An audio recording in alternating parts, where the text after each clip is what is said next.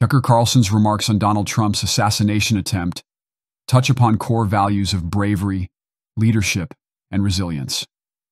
These comments delve into the emotional and psychological impacts of Carlson's narrative, highlighting how it aligns with conservative ideals and strengthens the connection between Trump and his supporters. Tucker, the past 24 hours has been wild, the amount of news that has come out.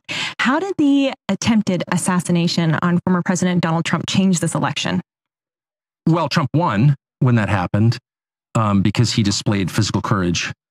And, if you live in a society where people are literally dating by remote, virtually, and working virtually, you can kind of lose touch with the physical reality of life.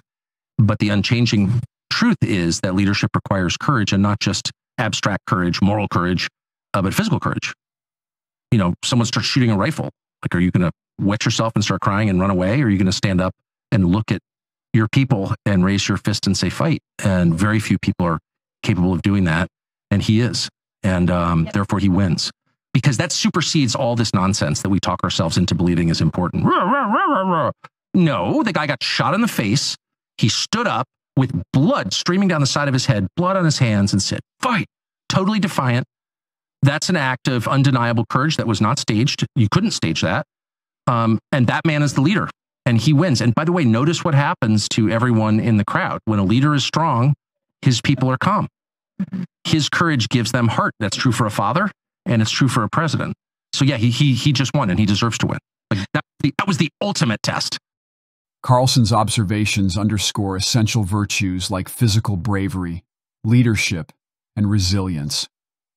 They emphasize the importance of a resolute leader capable of facing adversity head-on.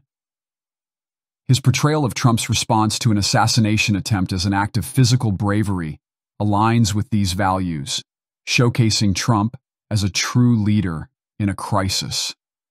This depiction focuses on the deeper personal facets of bravery and authenticity. Trump's emphasis on personal courage and the genuineness of his reaction is highly valued.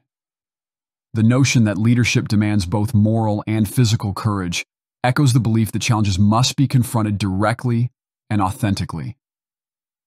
Trump's reaction exemplifies a person who faces life's absurdities and dangers with determination. The emotional and psychological effects of Carlson's portrayal of Trump resonate with the audience. Carlson's description of Trump as a physically brave leader inspires respect and loyalty among his supporters.